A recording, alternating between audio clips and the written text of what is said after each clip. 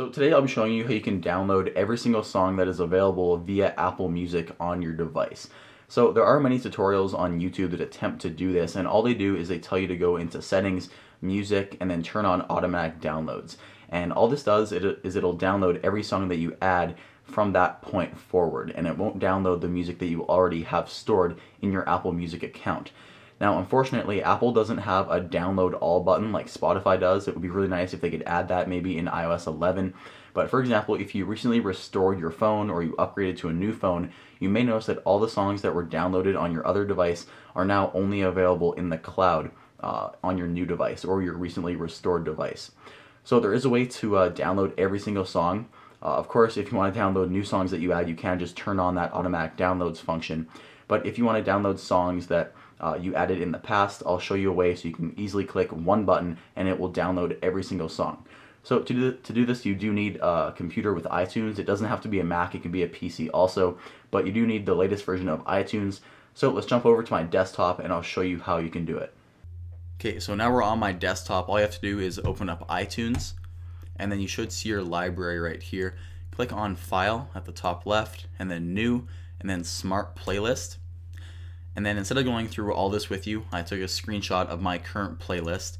Just match this box as you see it here in mine.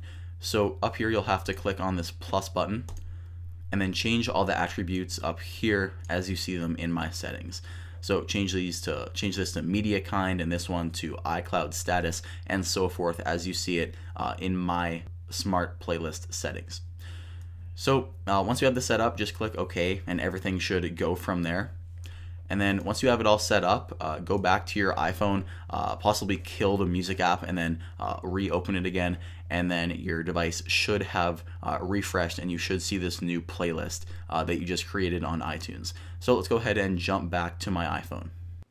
Okay, so back on my iPhone now, just kill the music app in the background and then reopen it, and then click on playlists. And then if it refreshed, you should see the playlist that you named here. I named mine Sync because I'm syncing all my songs between my devices.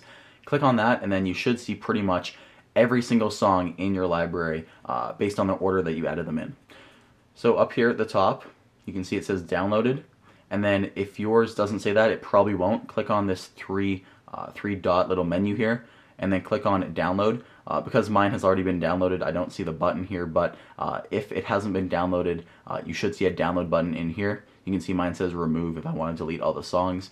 But yeah, that's pretty much how you can do it. Pretty much what this playlist does is it will include every single song that is on Apple Music and it will sync it all. And as you add new music to your library, this will actually update in real time and you should see those songs added too.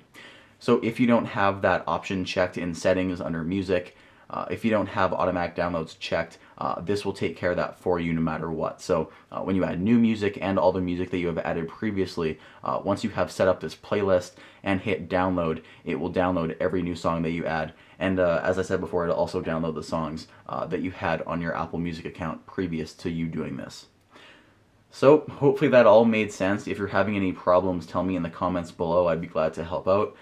Thank you so much for watching. Drop a like if this video helped you out. My name is Mike, and I'll see you in the next video.